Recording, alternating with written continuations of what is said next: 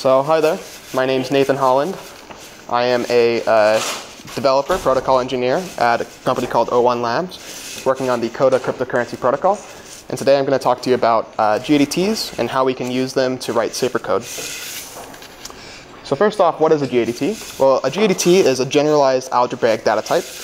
And what GADTs do is they provide a way for us to reason about types on a per constructor basis. So if you don't know what this means, we're going to build our way up there. But this is a definition of really what a GADT is.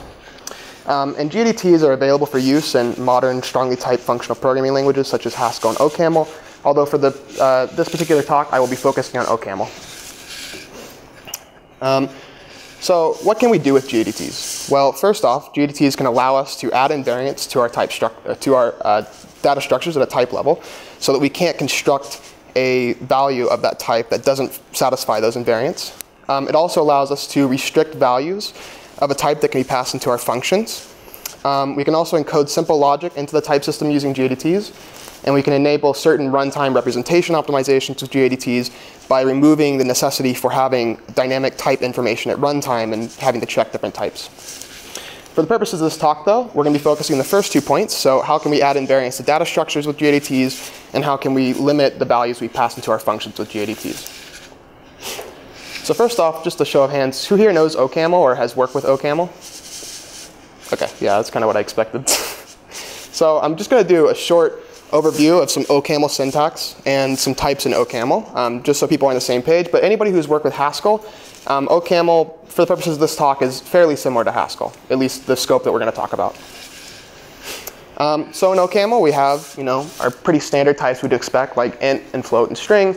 And we can define custom types like this. So a string and an int is a tuple of a string and an int. You'll notice that unlike Haskell, tuples are not comma separated. They're separated by this little asterisk operator, so just keep that in mind. We can also define function types very similar to Haskell. So this is really exactly the same. And here's just some examples of what function definition syntax can look like. These are all equivalent statements for defining some value add in the language. The only one that's really important to know here, though, is this first one, which is very verbose. This is an explicit type annotation of the function type and then an assignment to an anonymous function. We're going to see this form a lot today in the presentation. So just be familiar with this form. So we basically have the value and then a colon in the type, and then over here we define some function that's going to be assigned into that value. We also have parametric polymorphism, just like Haskell. So types can have parameters, and we can use those parameters to have polymorphic types. And so here's an example of a list type. You'll notice that unlike Haskell, the type parameters are backwards. So we'd say the type parameter before the name of the type. And we use this tick, this is the asterisk, to represent the actual type parameters themselves. And so here's just an example of a function that reduces a pair, just a tuple of two of the same type. And we also have universal quantification. And this is something we're going to see sometimes when we work with ADTs. And essentially the way you can read this is a type signature where for any type A, this function can take in a list of some type A and return an integer. And we're going to see this a lot with GADTs. You don't need text here? No, because when you do this universal quantification, you just don't use ticks. I don't know why. It's weird OCaml syntax thing. There is a way to do universal quantification with the ticks. I don't know why there's two options. So this is essentially the same as a for all type in Haskell. So if you're familiar with Haskell, just replace this type name with for all, and it's the same. So let's start off by doing a quick review of ADTs. For the purposes of this talk, we're going to be talking about variant ADTs, because that is the type of ADT that we use to, or that's the type of ADT that we can actually generalize over. So a variant ADT is essentially a sum type where each of the constructors of the sum type can contain some kind of product type. So really what that means is that in this example, we have some type example with 3 different constructors. And you can see how some of these, we actually can give arguments to the constructors. So A is just a constructor by itself. It doesn't encapsulate a value. B encapsulates an integer. C encapsulates a string and a float. And here's just an example of how we can define an example using a constructor. We can also have recursive ADTs. So here's an example of how list is defined in OCaml. You'll notice that there's the special syntax, special constructors we can use for overriding the list syntax in OCaml, which is the empty list and then the constructor operator for a list. And so really, this is just the definition of a list, and whenever you define an ADT that uses these two symbols, whenever you use list syntax in that scope, it's actually going to be talking about this ADT. So we have our base case of an empty list, and then we have our inductive case, where we're constructing a cell of the list, where we have some head and some tail. And so since this is parameterized over A, if we call this an int list, then it will be a list of integers. Every value in there will be an integer. And just one last quick example. Here's how you could define a binary tree using this same system. So here's some binary tree. We have values at the leaves. We have branches that have 2 children and some value in them. And here's an example of how we can construct a binary tree, and that's what it would look like. Okay? So ADTs are great, but since every constructor of an ADT has the same type, it makes a limitation that we aren't able to reason about the types that are encapsulated inside of an ADT, except through that one type parameter, in which case that type parameter has to be the same in all constructive cases. And it may not be immediately obvious what the disadvantage of this is, but let's take a look at an example where we define an ADT that is not type safe.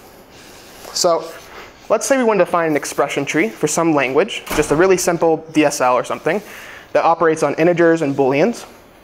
And so we have some value that will represent whether or not it's an integer or boolean. And then we'll have our actual expression tree, and we have some operations here that operate on booleans, like negation and.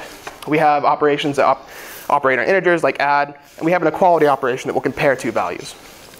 The issue with this is that while it's very easy to construct values, like 2 plus 3 here, we can also construct incorrect values. So this expression, 5 and true, has an incorrect type, because what does it mean to take the conjunction of an integer and a boolean? So when we implement an evaluator that evaluates this expression tree format, we're going to have to actually do type checking at runtime about what the type constructor we got back was from evaluating some nested expression, and then we'll have to raise an exception. And so this is not ideal. We can't actually do the same kind of checks we can do at compile time with our other types. If, however, we had used a GADT to define this, what we'd be able to do is we'd be able to talk about the type that is returned by the expression. And so if we just have a value 5, for instance, this is going to be an int expression because it's going to return an integer. Similarly, if we do an equality between 5 and 3, it's a boolean because we get back a boolean. And furthermore, this equality operator won't work if you try and pass in like a bool and an integer or something, because it expects 2 values of the same type passed into it. And so for example, if we try and construct one of the expressions we tried to construct before, like 2 plus 5 equals 3, we're going to get a type error here at compile time. So we don't actually, in our evaluator, have to handle the different edge cases where we might get types that are incompatible and have to raise exceptions. So now that we have a basic understanding of what GADTs are and what they give us, let's go over some really basic constructions of GADTs. We're going to start out really simple. We're going to go over some really basic GADT constructions, and they may not seem immediately useful, but we will use them eventually. So just stick with me for the first couple definitions. I just want to kind of go over some simple syntax and kind of explain how that works. So a really common type of GADT is a type witness. And essentially all a type witness is it's a GADT that creates some kind of mapping in between its type parameters and its constructors, okay? So in this case, we have an int constructor and a float constructor, and the int constructor has type int witness, and the float constructor has type float witness. And so what OCaml knows about this type now is that the only 2 values that are allowable in this parameter are either int or float. Any other parameter we try to put there, we'll get a compile time error.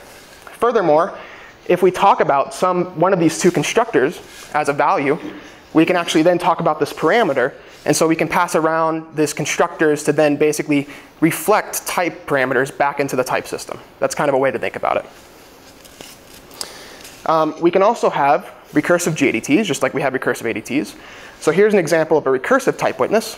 So if we wanted to add like a list type also has its own type parameter. So a list type takes an argument when we talk about it as a type. Similarly, if we make a list witness constructor, our list witness constructor will take in some other witness of type A, and this type that we're constructing will be a list of that type. Does that make sense? So a really common pattern that we use when we talk about GADTs is to talk about numbers as types. And in order to talk about numbers as type, you have to have some kind of inductive definition of numbers. A really easy inductive definition of natural numbers is Peano numbers, which basically goes like this.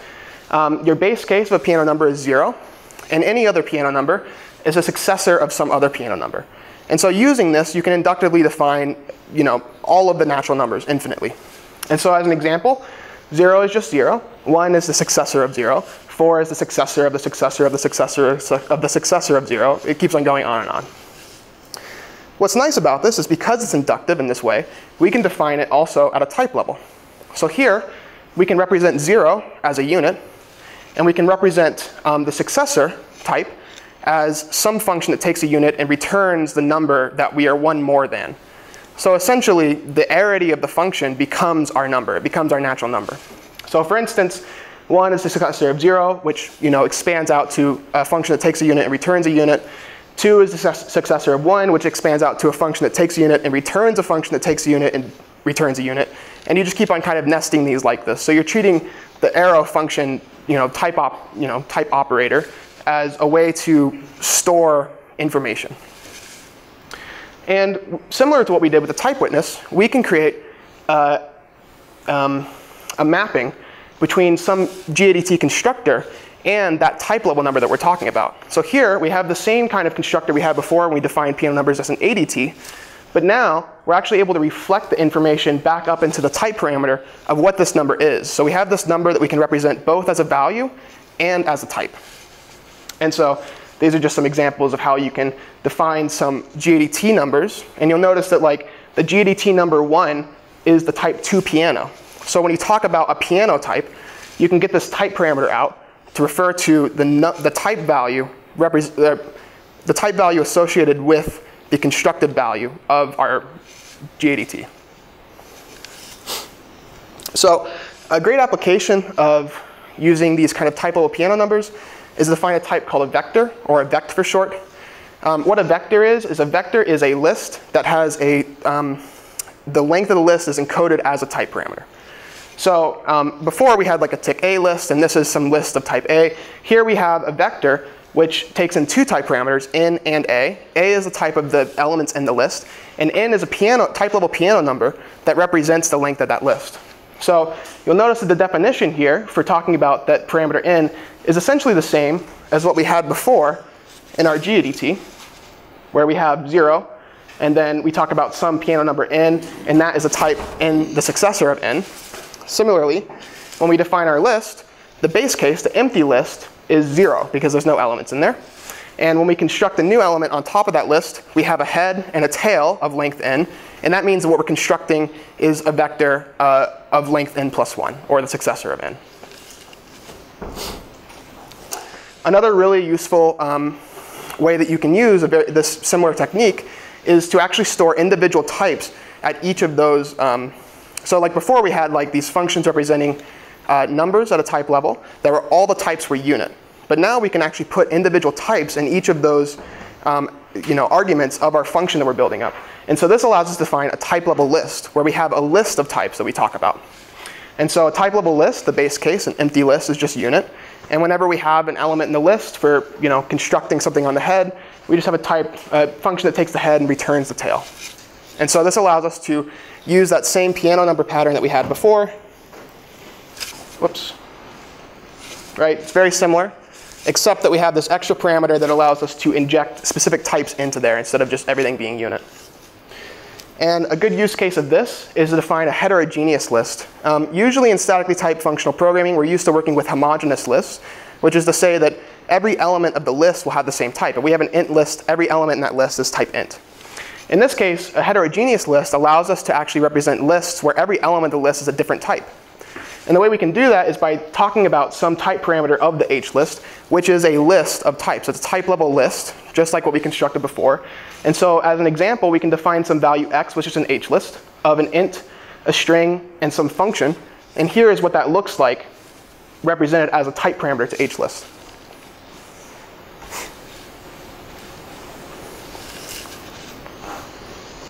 So now that we have exposed some basic type parameters with our GADTs, we can actually start to use these to restrict what values are allowed to be passed into our functions. And so here I'm just kind of calling these value safe functions, which just refers to the fact that at compile time, we are restricting exactly what values are supposed to be passed in. You have to show to the compiler that the value that you're passing in matches the type, has the restrictions that the type expresses. So one simple example of this, and this is a little weird to think about at first, but I'm going to walk through it, is to define a function like, let's say we want to define a function like take5 that will take in some list and return the first 5 elements from it. Normally, if we define this without a GADT, we would have to throw an error or return like none if we didn't have 5 elements in the list. But what we can actually do here is we can define a function that enforces at compile time that the list passed in has to have at least 5 elements in it. And the way we do that's a little backwards, but we basically define some type some type that is 5 more than some other type. That's what +5 is here. So given some type as a Peano number of n, we just return that n plus 5, okay? And then what we can do is we can say our function takes in a vector that is n plus 5 in length and returns a vector of 5. So that basically, what this means at a type level, is that whatever Peano number we pass in here has to have at least 5 successors. You know, that's basically what this means. And so when we pattern match on our value, we only have to actually give one case that deconstructs it. We just take the 5 elements here and we return a vector of those 5 elements. In this last case here, we're able to pattern match every other case and give a dot, which is essentially OCaml's form of a case refutation. It's saying there is no other reachable case. I have matched all cases. Please check that. And so if OCaml didn't believe that if OCaml believed there were still reachable states, it would throw a error at compile time. But if OCaml believed you when you said that this case can't be reached, it will be like, okay, fine, you don't have to handle that, because it's unreachable code. Just one more example. I'm not going to go through this quite as much, but here's an example of how we can define an uninitialized reduction function. Oftentimes when we're reducing lists, we're using fold. And when you do fold, you have to give an initial parameter. Why do you have to give an initial parameter? Because what does it mean to fold over an empty list? What value do you return? If you have an empty list, you have no value in there of type A. So you always have to give some initial element. But if you knew that a list had at least one element in it, you could actually define reduction that didn't require initial element, and you could just reduce over the elements in there. And that's what this does. We say that we're taking in some function that operates on our type A, and we're taking in a vector that is at least 1 in length. And then when we pattern match on that vector initially, to get our initial element, we can just take out the head from that and ignore all the other cases, because there's no other case. It has to have at least 1 element.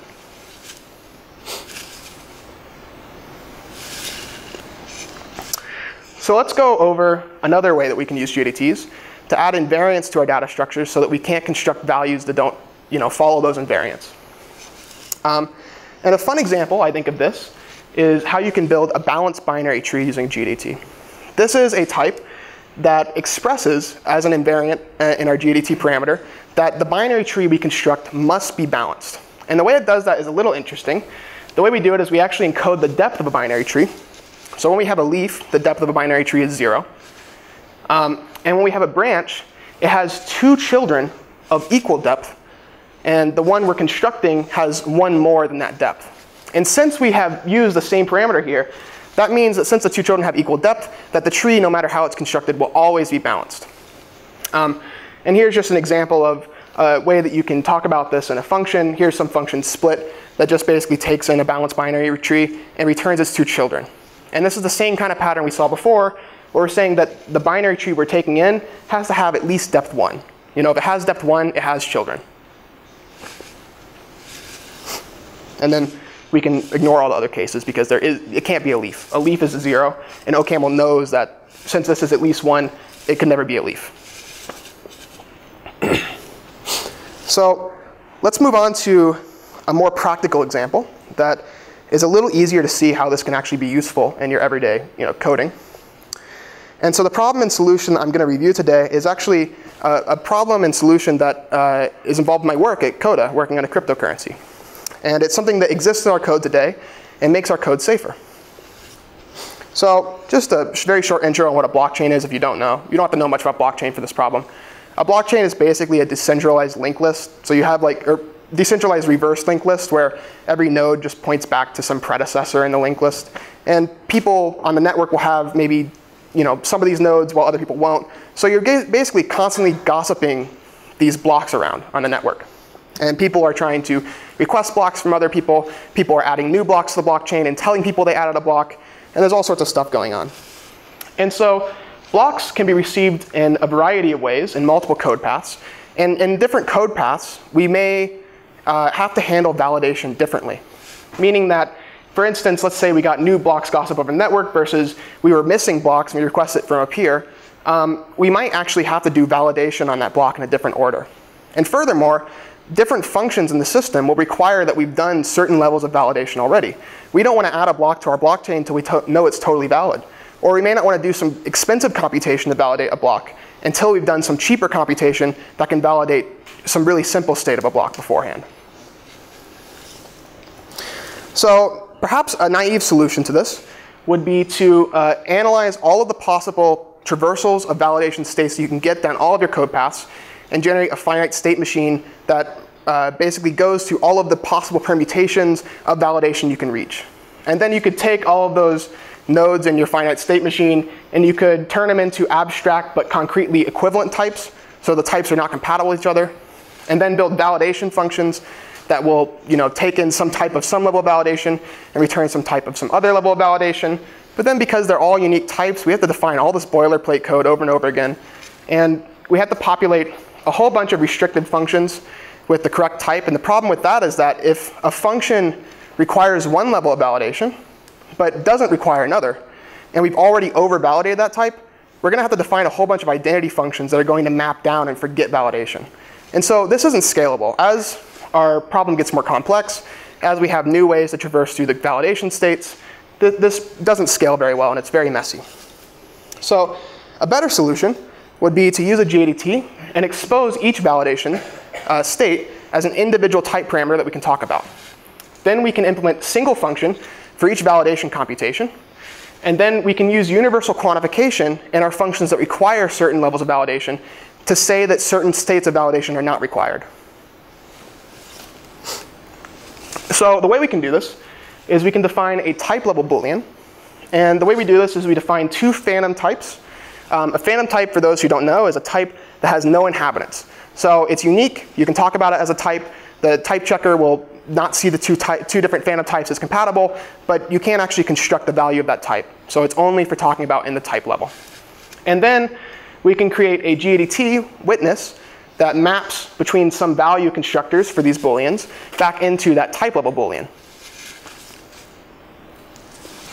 Then we can define our block, doesn't matter what the block is, and we can decorate our block with some validation state. Here we're just going to start with one validation state, but then we'll expand it to multiple validation states in the next example. And so here we have some block with validation, and that is a tuple of a block and some type level, or some Boolean witness that gives us our type level Boolean. And then that is going to be some block with validation with that type level Boolean. So when we talk about, for instance, a false block with validation, that means the block has not been validated. If we talk about a true block with validation, that means it has been. And so here's some example interfaces we can define with that. We can say that to validate a block, we have not done validation already because we don't want to do validation twice. It might be expensive. So the block we pass in must be false. It must not have been validated. And we return one that has been validated. We can say that in order to accept a block into our blockchain, the block has to have been validated so that we can't pass in something we didn't already validate. And then we can also say that certain operations on blocks don't require validation. So here we're saying for all type valid, the block can have any validation state. So it can either be true or false. Doesn't matter when we pass it into this function. So let's expand this to show how we can do this with multiple validation states. And when we get multiple validation states, we want to use a technique to kind of name our parameters. Because we might have like 6 or 8 different validation states that we have to do. And that can get really messy. If you have 6 or 8 type parameters, you have to remember the order and you have to make sure you get them right every single time. So we're going to use a little trick here in order to provide a name to our type parameters. And this is a little weird, but basically OCaml has this concept of a anonymous ADT variant. And so what we're doing here is we're saying that So anonymous ADT variant is a way to talk about ADT constructors without defining them prior. So what we say here is that a time validation is a tuple of some ADT type that only has one constructor time. This is just a way that we can inject a name into the type system, basically, paired with the validation state. And the same thing for transactions. And the reason why this is useful is because when we talk about these type parameters, we have to explicitly name all of these. So if we had 6 type parameters and we messed up which one goes in the right place, we would get a type error at compile time. And that just keeps our code sane so that we don't accidentally mix up like, oh, the 4th one was time validation. I thought it was something else. And so here's an example of what a function would look like that would validate time. Since we don't actually care about the validation state of transactions, we introduce a universal quantification over the transactions validation and just require that time validation is false.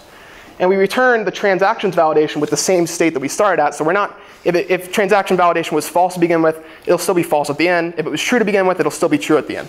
And then we're just basically setting the time validation here. And just a couple more examples. Here's our same block parent, get block parent hash function, which doesn't care about either of the validation states. And we can also use other GADTs to encapsulate some details about validation levels. If, for instance, we are constantly talking about a certain level of validation, maybe it might be more useful to just alias it, So that's just a way that we can say that a block that is at least time validated can be any state of transaction validation with at least true validation on time. So now we've come full circle. Let's revisit the original prompt that I gave at the beginning about how we can use GADTs to encode type-safe expression trees and show how we can actually construct that GADT that I showed us using at the beginning to ensure that we can't construct an incorrect tree. So before, we had 2 different constructors that encapsulated our 2 different values in bool. In this case, we're going to do things a little differently. We're going to use a type witness to represent the types of int and bool. OK? And then what we can do is we can then take this, and we can use this to define a limited polymorphic equality function. And so this is an example of how we can use a type witness to actually be useful. But so here we have an equal function that takes in some type witness of type t. And then if you give a type witness of type t, you need to give 2 values of that type t to it. And then it will compare those 2 values. And what's nice about this is that unlike if we had implemented equality on our previous ADT construction of ints and bools, the only case we need to match is actually the case for the type witness. Because if int was passed in here, that means that this and this are an integer. If bool was passed in here, that means that this and this are a bool. And once we get inside of the pattern matching statement, OCaml will be aware in this scope x and y are booleans. And then we can just do equality on them. And you'll notice that we don't have to do case refutation here because we did exhaustively match all of our type witness cases. So here's how we can define the actual GADT for that expression tree. You'll notice here the value is some type witness paired with a value of that type associated with the type witness. We can give explicit types to our Boolean expressions, saying that they can, if you're going to negate something, that thing you're negating should be a Boolean expression. If you're going to conjunct 2 things, those should both be Boolean expressions. Similarly, equality can say that it doesn't care whether or not these expressions are ints or bools, but they need to be the same type. We don't want to do comparisons on types that are different. And add is just operating on integers. And so this is how we can define an evaluation function for an expression tree. And what I want to point out here is that you'll notice that this is actually a rather simple definition of an evaluation function for an expression tree. Because if we had done it with an ADT, we would constantly have to check the types that we're getting back. Every time we evaluate something, we're getting back an int or a Boolean. But here, because it's the rules for the types and the children are encoded here, we don't have to check any of that because it's being checked for us at compile time. So all we have to do is just recursively call our evaluation function and pull out the value from there. So the evaluation function returns a type witness and a value of that type. And so sometimes we maybe actually want the type witness there so that we can prove that x prime is some type t. But in other cases, we just need to get the value of some other underlying expression. So as an example, let's run through the not case. When we do negation, that means that the type we're returning must be a Boolean. So we're just putting a bool there. And then we're going to, we have our expression x, which is the Boolean expression we want to negate. We're going to evaluate x and then pull the value out of there. Notice that we don't have to type check that value because we know it's a Boolean. And then we just call not on it, which is the negation function. As a second example, equality is a little different. In equality, what we do is we first evaluate x, and we extract both the type witness and the value from there. And then we evaluate y. And when we evaluate y, we don't need a type witness anymore, because y we know is the same type as x. So we only need one type witness. And then what we can do is we can call our limited polymorphic equality function on the type witness that we got from x with both x and y that we evaluated. And since it's the same type, everything's going to work out.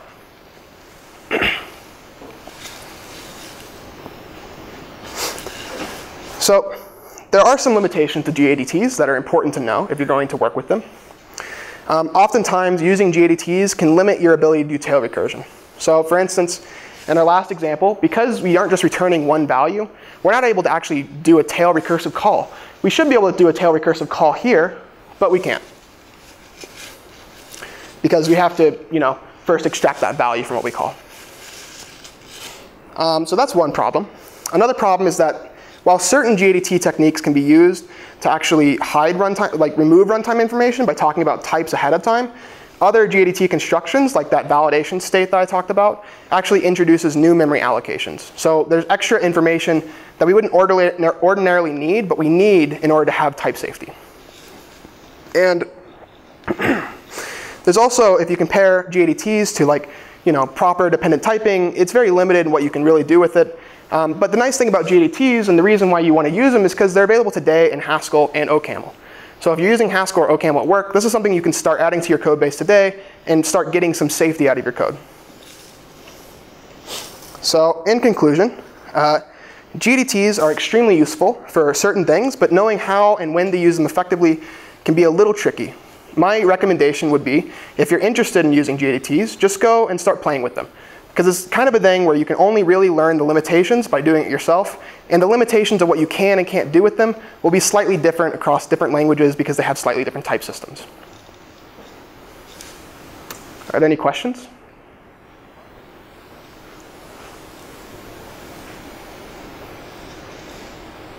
That's usually a bad sign. Do you know how these affect compiler performance? Do they slow things down a lot? If you encode big logic tables, yes. For most small cases, no. I don't know overall. The big thing that can affect performance is actually when you have really deeply nested lists of index witnesses. That's one thing I know causes very bad performance in OCaml. There's actually some tricks you can do to improve that performance, but essentially, once you make your list too long and you have too many type indices, the compiler just starts taking exponential time and it takes forever. But most GADT constructions I have used work fine and don't seem to affect compile time significantly at all. What about the runtime representation? So you already said there was an issue in not being able to do tail recursion. And with that version there, you're carrying around a type witness, which I think is actually taking up storage of runtime. It is, yeah. Is it possible to use phantom types or something like that? Because that seems to be the way it would be done in Haskell, so phantom types. So the compiler knows that it compiles and it doesn't need to have it at runtime. Yes, you actually could use phantom types to completely remove that information. I gave the example of using just a type witness that's represented by a value constructor, just because it's simpler. But what you can do is you can use phantom types and then define some type that maps between those phantom types. So you define a GADT that takes two parameters. One is the phantom type, and the other one is the actual OCaml level type. And then that doesn't have to actually be represented at value level. You can just talk about that abstractly. And then you could remove all the type information at runtime. Okay, so it would have just complicated this example, but it is possible. Yes, it's possible. Yeah, I just chose not to for this presentation. Makes sense.